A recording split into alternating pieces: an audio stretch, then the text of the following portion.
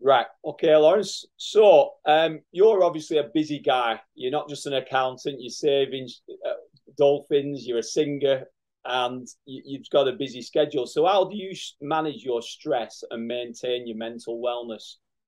It's a really great question, and there is no easy answer to that one because I think everyone deals with stress in a different way, right? We all deal with it differently. I think I am maybe not so great at doing that, but I try my best. What I found during COVID was really, really good for me is actually just spending time in nature. I know it sounds like a bit much, but I tend to find, going for a walk in the morning to clear my head before I start work is just a really good kind of it just rebalances me. It just kind of sets me up for the rest of the day.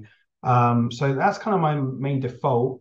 Also, just kind of switching off from stuff. I get very immersed in my work. It's kind of comes with the territory, right? So I often find that I can focus on client emails and doing client work, and I blink and it's 7 o'clock, 8 o'clock at night, and I'm still working. It happens. I haven't even stopped for lunch. I haven't stopped to take a break. So it's really important for me in a desk job scenario to take that time every now and again to just go, right, I've been doing 3, 4 hours. I need to just stop, take a break, take 10 minutes out and come back.